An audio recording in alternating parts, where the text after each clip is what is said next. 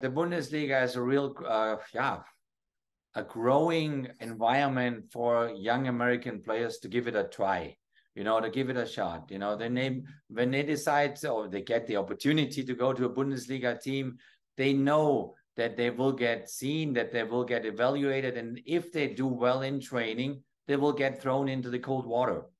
And this is really what the Bundesliga is offering young American talent, or I would say also global talent, that if they come and they take the risk to go abroad, very early age, obviously move kind of out of the comfort zone, get thrown into that cold water, that I get an opportunity.